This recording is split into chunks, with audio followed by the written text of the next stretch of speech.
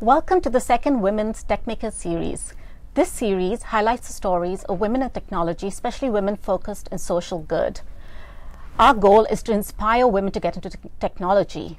And here at the Google Developers Network, we have tools to help you do exactly that. We are very excited to have with us today Julie Hanna, the chairman of Kiva. My name is Radhika. I'm an engineering director here at Google, and I have been here for over 13 years, working mostly in search. I was responsible for Google's image search and have lately been working on travel. My co-host today is Anita. Anita. Yes, hi everyone. My name is Anita Ewan. I have been at Google for 6.5 years. Spent my first 4 years leading our marketing initiatives around Google's consumer search products, as well as our homepage products. And I spent the last 2 years now leading our marketing initiatives around Google's technology for good, which includes things such as crisis response, energy and sustainability, elections, as well as our giving initiatives. Thanks, Anita. And Julie Hanna is a serial entrepreneur. You have a wonderful, illustrious career, including being an advisor to various startups and working on several boards. Could you tell us a little bit more about yourself? Hi. First of all, it's wonderful to be here. I find at my age, talking about yourself feels like a long laundry list of things, so forgive that. I'd say first and foremost, I'm a technologist. I'm an entrepreneur. I'm a former CEO, executive, and what I do today is I use those experiences to help my fellow entrepreneurs and companies go from that early conception stage into building companies at scale, and I do that in a number of capacities. I am increasingly the most meaningful, I'd say, manifestation of that for me is in working with mission-driven entrepreneurs and companies, particularly ones that sit at the intersection of technology and meaning. For me, kind of what I define, but that is an entrepreneur or a culture or a company that are driven by a purpose, by a mission, by a certain kind of way of wanting to change the world. And that really defines my relationship to technology, which is really viewing it as I've always been most interested in the way that technology can be it impacts our lives as human beings, how it can move the human ecosystem forward, how it can benefit us both individually and at a group and on a global level.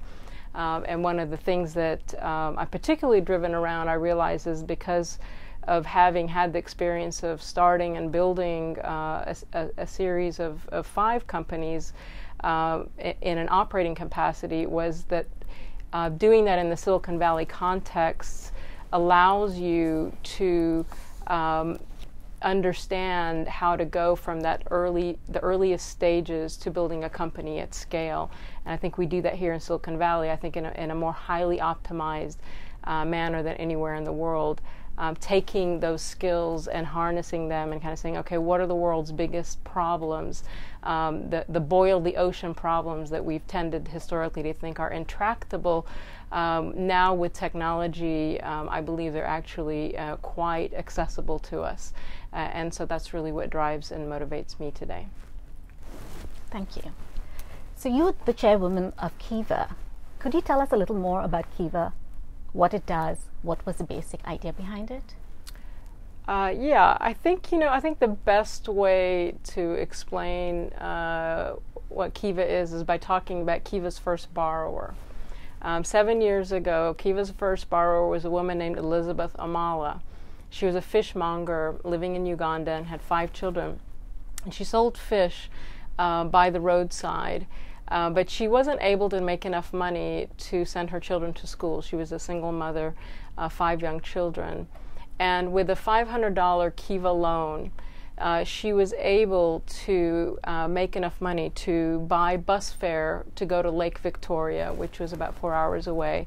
And that allowed her to buy fish directly from the fishermen and cut out the middleman. And it also allowed her to buy a small refrigerator where she could buy larger quantities of fish. And with that $500, that one refrigerator, that one bus ride, she was able to scale her business, increase her profits, and that allowed her to begin sending her children to school.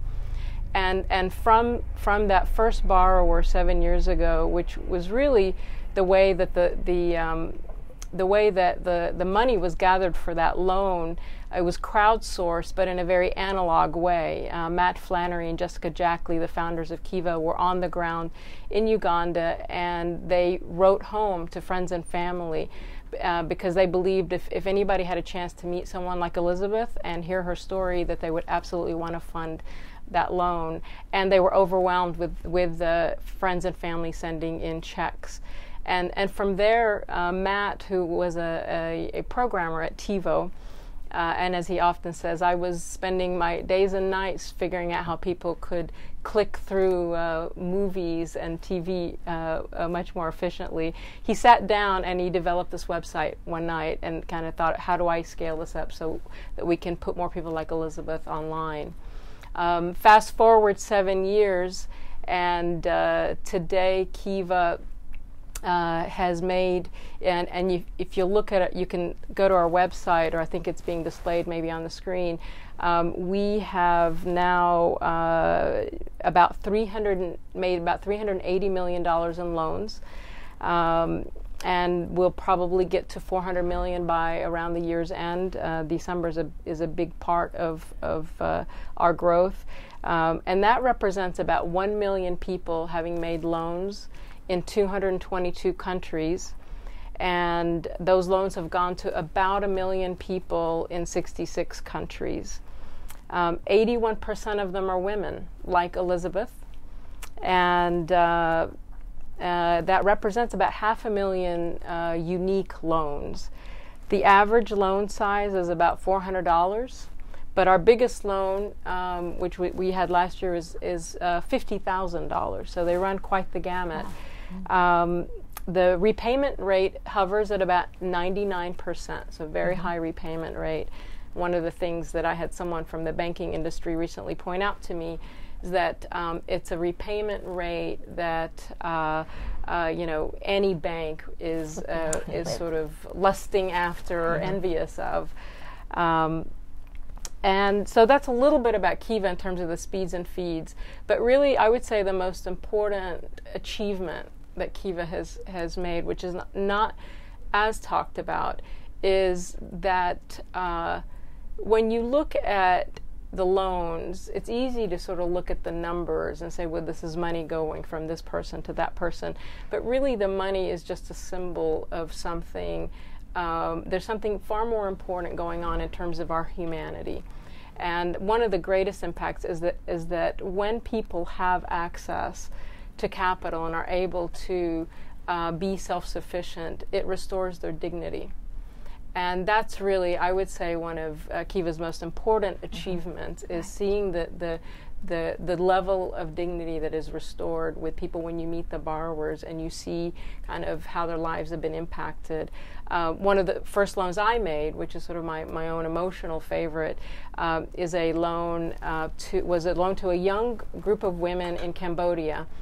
And you look at their picture, and they are they've formed a sewing cooperative, and they're raising $730 for sewing machines. And so what I realized in reading their story was that these young women were survivors of human sex trafficking. And all of a sudden, it makes you think about a loan completely differently. This isn't just $700 and sewing machines. The sewing machine is a symbol for how this person is moving away from a life of slavery to a life of freedom and empowerment and dignity. And when they repaid their loan, it wasn't, oh great, Kiva has a high repayment rate. It was a symbol, evidence, a marker of the fact that these women now were that much closer to that life of self-sufficiency and dignity. So that to me is really kind of underlying it all, one of Kiva's most profound achievements. That's a lovely story. So So many stories like So many that. So stories. many Kiva stories. Almost 1 million to be exact. I bet. Are there some more stories you'd like to tell us about your entrepreneurs? Well, I think what I would say is that probably in terms of stories, the thing that is really, again, maybe not talked about, but we can kind of say this idea for Kiva is so counterintuitive. So if you think about really what a Kiva pioneer, Muhammad Yunus was the inspiration for Kiva. He proved out that microfinance could work at scale. And really what he was doing is proving two important things. One is that a tiny amount of money could have a disproportionate impact on the lives of the poor. The other is that the poor were in fact an excellent credit risk, because the conventional wisdom in banking, since it's been institutionalized, has been to exclude the poor and favor those with money because they're considered to be good for business. So in a way, sort of, you're a good borrower from a bank when you don't need the money, essentially. And that's been the conventional wisdom, and he flipped that on its head. Now what Kiva did was it brought micro lending to the internet and made it person to person. So here's where technology is taking something that was working on the ground level but amplifying it across the globe, as we know that technology, and particularly with the internet, can do. So seemingly overnight, Kiva became a global phenomenon because of the power of technology. Making it person to person was also had a very subtle but profound effect, because what it did is it took people from closer, and it humanized something and it caused us to think about people living in poverty. Half the world lives on less than $2 a day. And we tend to think of people living in poverty largely through the lens of victimhood and people that need a handout and need our help. What Kiva has slowly done is changing people's perceptions that these are entrepreneurs. They are resourceful business people. They are partners. When I make a loan to you, it's not a handout. You repay me. You're my business partner. So that shift, that person-to-person connection is quite profound. The other part of it is that the idea that someone's going to want to make a loan to somebody they've never met halfway around the world, that they think that $25 could make a difference, that person would actually want to repay that back to that random stranger. Just it doesn't seem like an idea that would work, and certainly not at scale. And yet it does. So you ask yourself, why is that? Why does this work? And why does it keep working? And I think it fundamentally has to do with the person-to-person element, that we fundamentally want our lives to matter in small ways and in big ways. And part of that is, one of the ways that we instinctively matter is by being a part of each other's stories. We want to be a part of each other's stories. And so when I make a loan to someone, when I made a loan to that Cambodian sewing cooperative, in my mind, I became a part of their story. And when they repaid their loan, it told me that in some small way I played a small role in their story getting better. And I think that's really what propels Kiva at scale. So can you tell us a little bit more about your lenders? How often do they get money back and reinvest? You told us some stories about your entrepreneurs. Can you tell us any stories from the lender's perspective? Yeah, that's a really a great question, and it's where some of the insights around being a part of each other's stories has come from hearing the lenders talk with great enthusiasm. I think that the things that I've kind of hear from lenders and some of the lender stories are the realization that our sense of the impact that a small amount of money can have changes. Sometimes I go to schools and talk to the fifth graders. The Kiva is very big in schools, and they raise money to make loans. And the way they raise money oftentimes is by having a lemonade stand, right? And to hear those lenders connect the dots on, that woman in Nigeria who has the vegetable stand that she's raising a loan for, that vegetable stand is not a lot different from my lemonade stand, except that $25 or $100 makes a whole lot more difference for her than it does for me, because what does a video game cost? You know, to even when you're as a young child, those are the kind of impacts you have. Because the similarities, the universality of the human condition. When you read the borrower stories, I hear a lot of lenders say, "Gee, you know, they have the same hopes and dreams that we do." They can. I can't believe how they can stretch the money as far as they can. I can't believe they're able to repay those loans. And again, there's a change from these are victims to these are really powerful people that once they get the access to the resources that they need, can take it a lot further than any of us could. It's funny you use that example, because the first time I really looked into Kiva was when my daughter's brownie troupe had some money left over, and they were trying to figure out what to do, and they said, you know, instead of throwing a party, let's just open Kiva accounts. And so that's what they did. And my daughter today still goes back in and reinvests, and That's great. it's really funny. I love hearing stories like that. Yeah. So they get a lot better, a lot more quickly than we do as grown-ups. It's really interesting to see. That's true. So let's talk about Kiva's API. You guys are very unusual. Most nonprofits don't go into that space, and I'm sure most people aren't aware of the fact that Kiva actually has a developer program and an API. And I think that might be very interesting to our community here. Could you tell us a little bit more about it? Yeah, I mean, first I'll start by saying that I think one of the things that what Kiva does, the impact that has is so powerful. The story of it is so powerful that oftentimes what's missed is that kind of at its heart, Kiva is a technology company in a lot of ways. It's a startup. It's like a tech startup with a social mission. And so when you look at the culture of Kiva and you look at the kind of the engineering team and the way that it was built, there's a lot of that DNA there. Then you overlay the fact that a lot of Kiva would not be where it's at without the community. The community effect is just is incredibly powerful. For example, we have I think we have around 400 translators around the world that translate the loans for our site, and so there is this really powerful community network effect that from the beginning, I think we've really, everyone at Kiva understands, appreciates, is so vital to Kiva's success and to its ability to thrive. The API is really kind of born out of that, about sort of, you know, what would the community want to do. We think of Kiva as a platform. It's a marketplace. It's a person-to-person marketplace.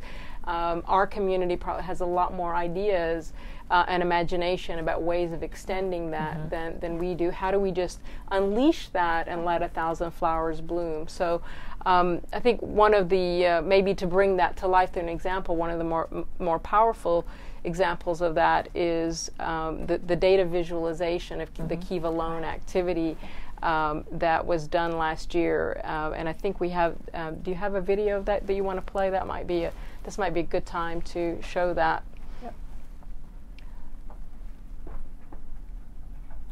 So what you'll see here is this is a data visualization of Kiva's loan activity from January 2005. We first had the first loan into June of last year.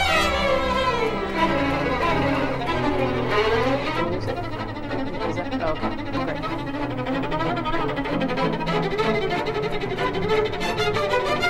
And each light missile is an actual loan, an actual data point. You can see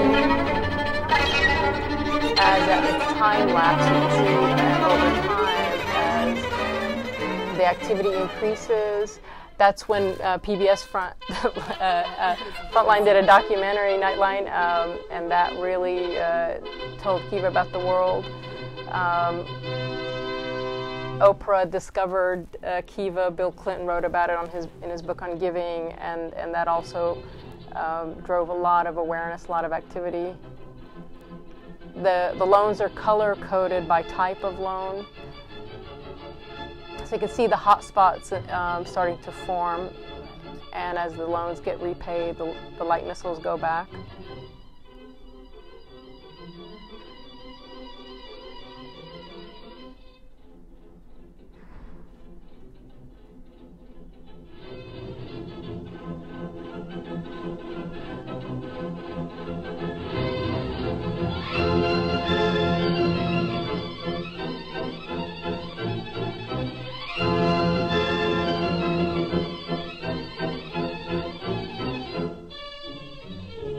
Crossed the $100 million mark in November of '09.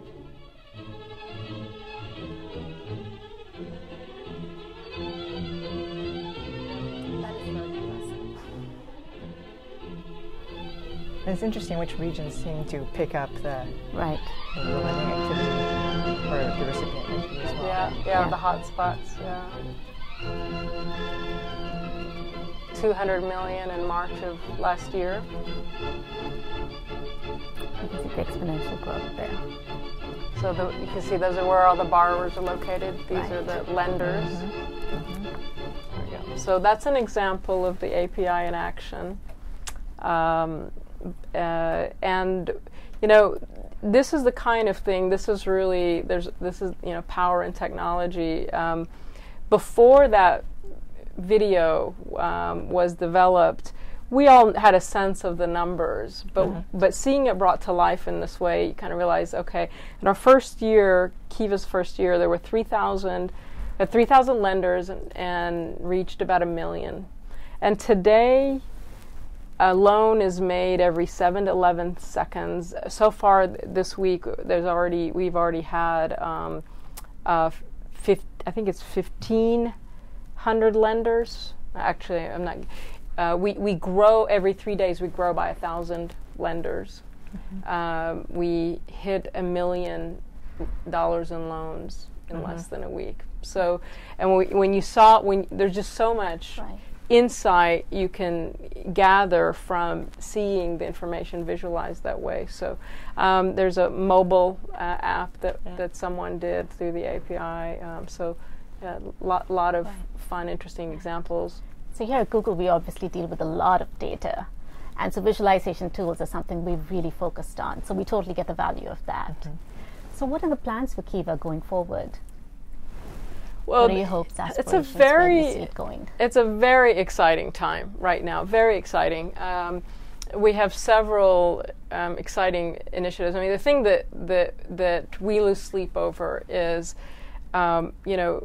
growth is impact. So the more people we can reach, the more lives that are being impacted. The growth of Kiva has been, impressive and largely kind of fueled by technology and the community and the network effect. And at the same time, the numbers are massive. Nearly 3 billion people in the world don't have access to capital. So our mission Kiva has democratized access to capital. That's the lens I look at it through, because that's the way I look at technology. Is it's a democratizing force. So with what we think about now is we expect to reach $1 billion in loans in the next 2 to 3 years. Wow. Okay. That's very exciting, kind of important mark for us.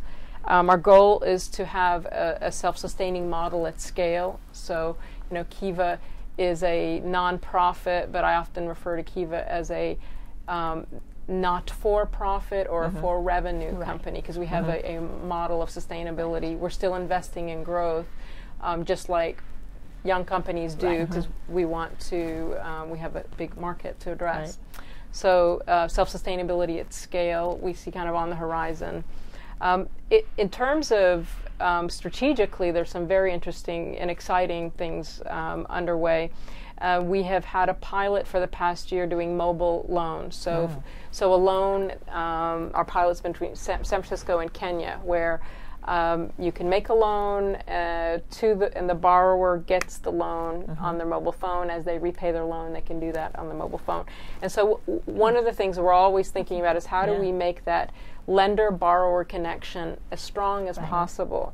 And Matt, the founder, CEO of Kiva, expresses it really nicely, because when we've gone into the field and spent time with the borrowers, and you have an experience. Say, how do we take this experience we're having right now, real-time experience with this borrower, and export that to the world? How do we get every Kiva lender that experience? That's what we're always trying to use technology to recreate. That the mobile lending brings them one step closer to that. And we also think it's how we're going to reach the next billion people. So we talk about like $1 billion in loans, but how to reach 1 billion people around the world, and the phone is the way that those populations are coming online in a big way.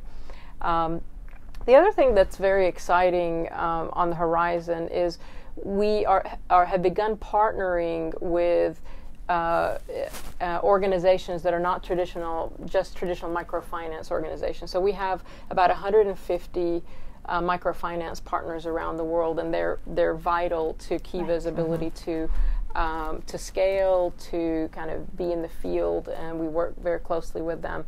We've begun to partner with other types of organizations, organizations like Soul Sisters in I believe in Uganda. Yep. Okay. And what they do is they are basically a distributor of all kinds of energy products. Oh, okay. And they are really working with women on the ground to do that last mile of distribution. So now what you have is a model that enables women to increase their incomes and also serve energy poor parts of the world.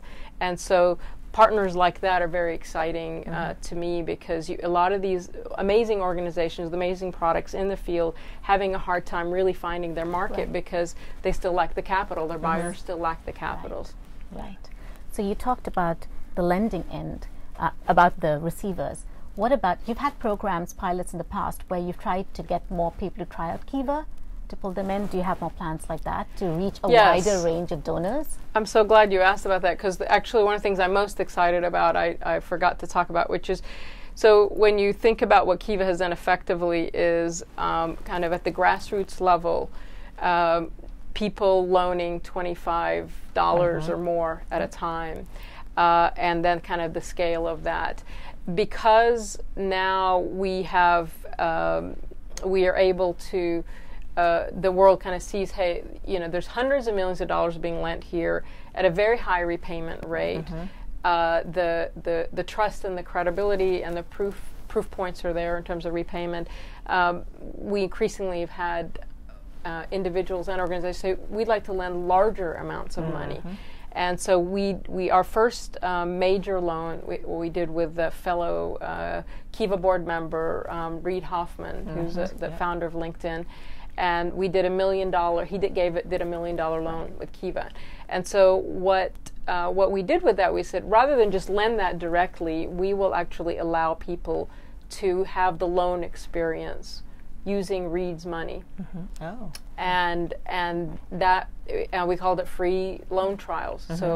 So what that did is not only did it put the $1 million, so in the case $1 million reaches 40,000 borrowers, but we actually brought a whole bunch of new Kiva lenders online, giving that first loan using someone else, funded by someone else. We just did that with TripAdvisor last week, a really fun, exciting announcement. If you do a review on TripAdvisor, you can make a loan, and TripAdvisor's footing the bill. So that's really there's sort of a real leverage effect there, because we can expose Kiva to more people, and then we're putting larger amounts of money into the system in more concentrated fashion. The way I think about Kiva is we all get kind of trained in terms of financial management to have these diversified portfolios. You put some money in fixed incomes and in cash and in stocks and et cetera. And so I dream of a world where where people think about Kiva, or what we sometimes call connected capital, as an investment class, an asset class, where you say, we're parking tens of thousands of dollars or hundreds of dollars in the bank, and the bank benefits, no one else really benefits, we don't benefit. What if we put that money to work lending to others, and we can withdraw that money at any point in time? Why wouldn't we want to do that? And I think many people would agree with you as well. I think there have been studies today that talk about at least 75% of people have the intention of giving, but don't for some reason, whether it's due to not, maybe requiring research or needing to understand a little bit more about it. But I think what Kiva does is really simplify the experience, make it easy for people to understand what they're contributing to, and even things like the mobile. I think there's a great opportunity there as well in terms of opportunity. So that's great that you guys are thinking along those lines. I want to take this opportunity to talk a little bit more about you, so we'll shift gears a bit. You have an incredible background and career, and you've worked on products that have reached over tens of millions of people, and you worked on consumer internet as well as enterprise, email communication, social networking, gaming. What drove you to Kiva? What drove me to Kiva, I think, was stepping back a few years ago, a number of years ago, at the height of my professional success, privately feeling a personal failure or kind of an emptiness and a questioning. And that started me on this journey of kind of saying, okay, what really matters most? Rather than, doing this again, the satisfaction that I realized that came with just sort of, pure professional achievement, at best was fleeting.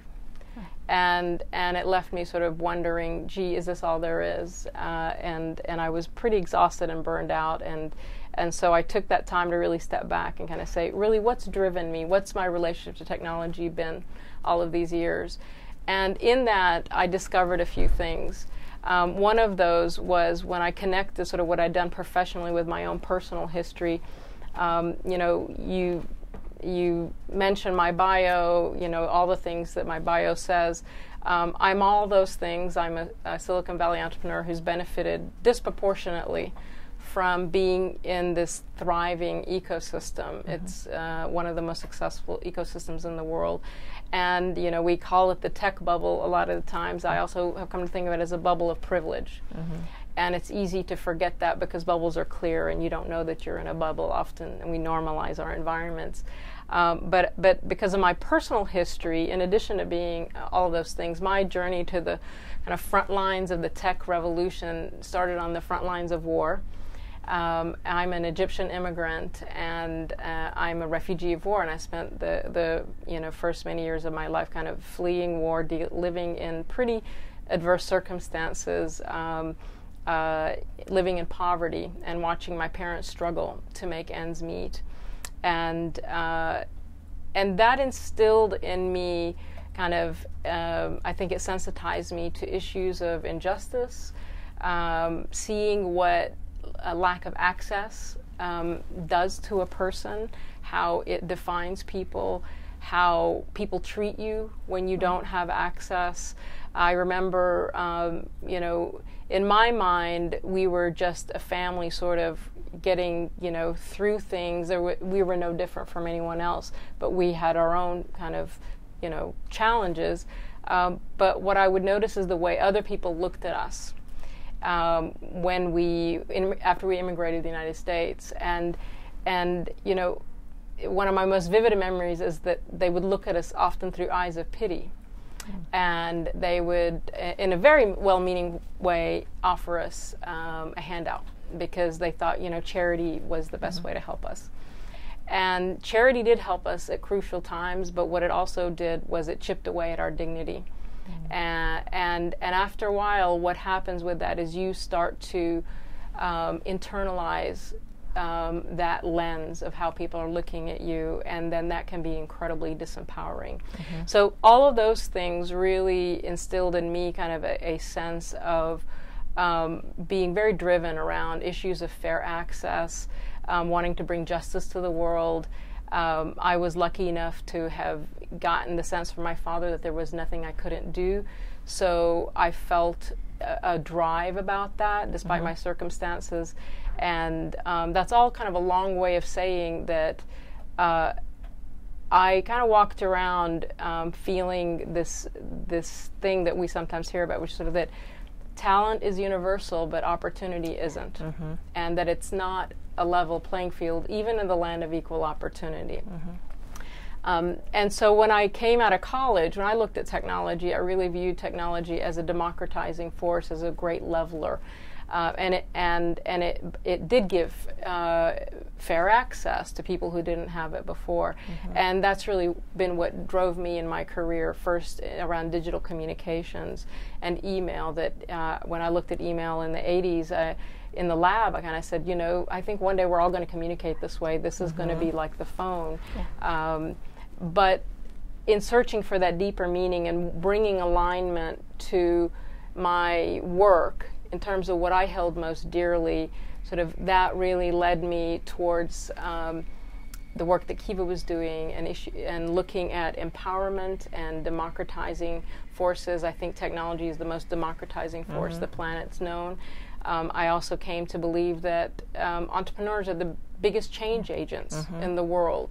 And so how could I help technology entrepreneurs have a greater impact in the world? And that's really sort of what led me towards Kiva, and sort of some of the philosophical threads underpinning that. Probably a longer answer that you wanted to know. That's great. I think you've touched on a few points. There's when I heard as soon as you mentioned how your father said there's nothing you can't be doing, right. And then you mentioned a level playing field. Immediately, I thought of the baseball story. Maybe you can share with our folks here a little bit more about the baseball story. Yeah, Megan must have had something to do with this. I don't know how that secret got out. Yeah, so, my family moved to the U.S. As a young girl. I was discovering everything American, and nothing more American than baseball. And I loved baseball, was deeply passionate about baseball. And my family had moved to a small southern town, really small, and so small that we were known as the foreign family, because we were basically the only non-American family in town. And I discovered baseball, and I said, this is great, I want to play. And I was quickly told that I couldn't play baseball because it's a boys-only sport, and Little League baseball, I guess, was and probably still is. And that just seemed deeply unjust to me. And I was kind of determined to appeal my case to someone, and largely a bunch of adults that were apathetic. I mean, nobody really cared. They're like, yeah, get over it. You can go play in the backyard kind of thing. And so, I was really determined. The idea that someone could or couldn't do something based on who they were really hit me, and probably because of everything I'd experienced at that point. Doing it because the fact that someone could or couldn't do something because of whether they were a boy or a girl really got my back up. And I was determined to prove girls could do anything boys could do. And somewhere along the way, I learned about Title IX, which had just been passed. And for those of you who don't know, Title IX was the Equal Opportunity Act that basically said that if a sport was being offered to one gender, it had to be made available to both. It was very new. Not many people knew about it. And if it were today, I would have gone on the internets and found the Google and looked it up and said, how do I play baseball, and all this great information. Well, then that wasn't the case, so it took a little kind of detective work. So on the day of baseball registration, I decided I had sort of the law on my side. And I marched to City Hall, which is where you register for baseball. And to this day, I remember walking up and really being terrified because, there's all a bunch of grown-ups, and I was as 12 at the time, and walking up to the window and they said, well, what are you doing here? And, well, I'm here to register for baseball. And this elderly Southern woman looks down at me, and I could see she's that look of pity. She's like, oh, bless your heart, hon. Girls don't play baseball. Now run along. And so I gave her a filibuster on Title IX, and I don't know if they eventually relented because I wouldn't shut up, or if they saw the light, but they let me play baseball. And it was a pretty horrific thing for a small town to have a girl play baseball. It really kind of upset everybody's ideas about the way things were supposed to be. But what I think was really interesting in hindsight was, I like to think that I changed those attitudes just a little bit about the fact that girls can do anything boys can do. And in hindsight, I actually realized that it taught me kind of almost all the vital things that I needed to know about entrepreneurship. And I think of entrepreneurs as activists. Really, it was activism, but activists and entrepreneurs have a lot in common, and so I draw a lot on that experience to this day. Great. Well, maybe you can talk about that a little bit more. So, as you've been a CEO, clearly you're a board chairperson, a founder, entrepreneur. What are other ingredients that you've applied to sort of secrets of success? I always feel like an imposter when I'm asked that question because I can't say that I've really had a methodical way of looking at my career, and I don't, I walk around and say, well, here's my secret sauce, let me pull some out of my pocket and add it to this meal. But if anything, I would attribute, I think, one, there's a definitions of success that I challenge. Sort of there's societal definitions of success. And the question is, can we define our own personal definition of success that isn't entirely defined by external things? The other is that not worrying about success would be my secret sauce if I had one. I never thought about whether I'd be successful or not. And I don't mean that in a glib way. I kind of imagine like someone watches going, oh yeah, easy for you to say, but at this point, because, gee, you've been fortunate. And I have been fortunate. But I think part of not worrying about success is and not having goal orientation and all that. It's not that you're not clear about why you do what you do. It's not that you're not driven. It's just that you don't have a predisposed idea about what the outcome is going to be like. And I meet young people and entrepreneurs all the time who are so with it, so together, and they come up to me and they say, here's what I did, and they're well educated, and I look at them and God, you're way more together than I am now, much less when I was your age. But sometimes I think what's happened is we have fallen prey to thinking we can codify everything. Yeah. So, talking about technology, right? It's like, what's the program for success? And I think there are definitely markers for success, but I think we can become slaves to those. So a gift for me is I had no idea about any of that. And what that did is I thrive on learning and not thinking about the outcome. I was driven by what my values were. What am I trying to do? I want to do something important. I want to have impact. I want to do something significant. I want to learn, and that created sort of just an openness and a sense of adventure. Whenever I took a new job, I never thought about whether I can be successful or not. What I thought about is, can I do what they need, and can I have an impact, and is this going to matter? And actually, one of the things that came out in a reference check years ago that someone did on me was, which I was deeply hurt by at the time, and I realized it's absolutely true about me, is that when I'm motivated around something, there's no stopping me. And if I'm not motivated, I'm like a different person. And so really what has always propelled me is that passion and that desire to learn, and then being driven by the value, the meaning, the what's this for, the why. Why am I doing this? Not what do I do, why am I doing it? Do I deeply believe in this?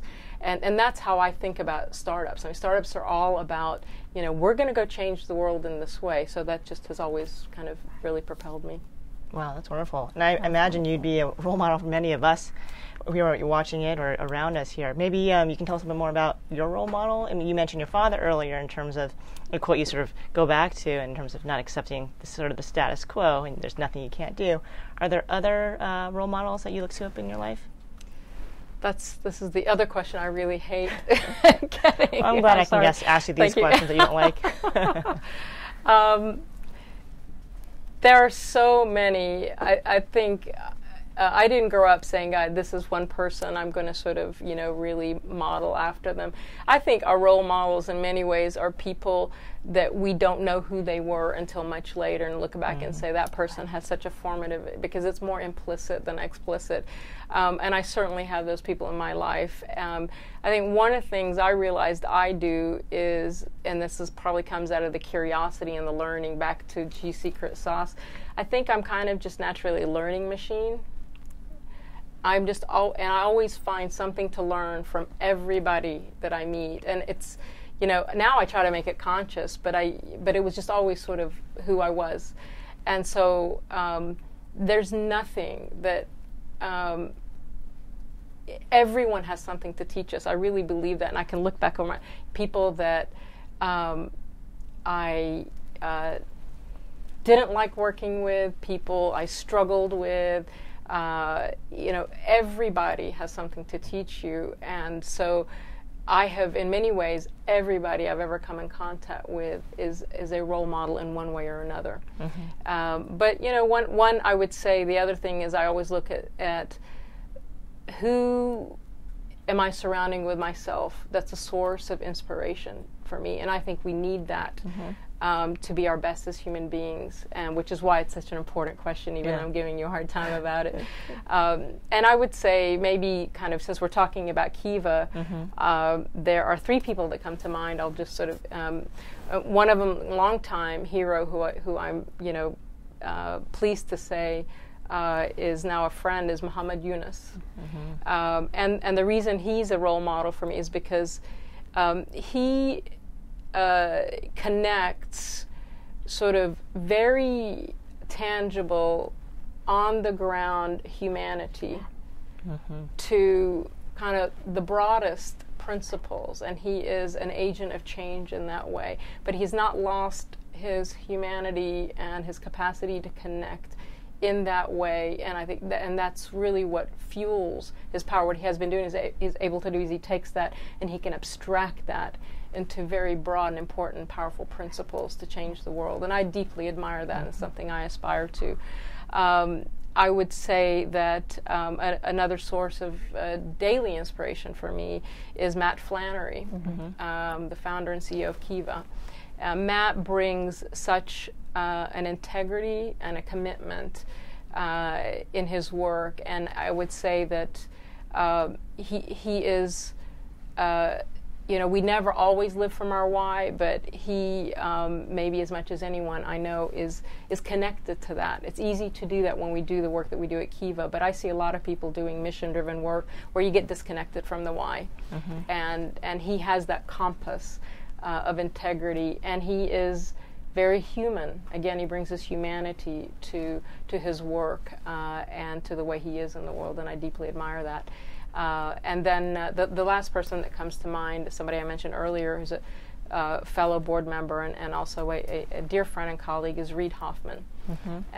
Reid has found a way to manifest sort of, you know, what he values on a large scale, and he's retains that kind of integrity and humanity. So I guess those are integrity and humanity and values maybe are the things that are really inspiring to me. Well, those are amazing people to be surrounded by.